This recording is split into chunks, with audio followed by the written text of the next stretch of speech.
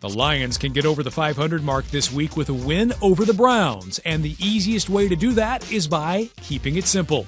Stafford going to the end zone, and it is caught! There's no reason for the Lions to veer from the playbook in this one. Let Matthew Stafford do his thing. He threw for 361 yards against the Packers this past week, and the Lions overall are 7th in passing yards per game.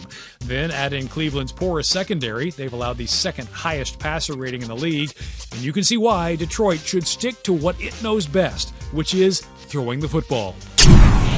If you're the Browns, you've got to try something different, and that could be seeing what Duke Johnson can do as the featured back. Couple of nice cuts. Johnson making something out of nothing, diving for the corner and in. Touchdown, Cleveland.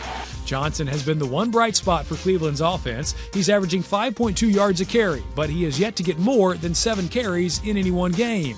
He's had plenty of success as a third down back, but now is as good a time as any to see what he can do on first and second down as well.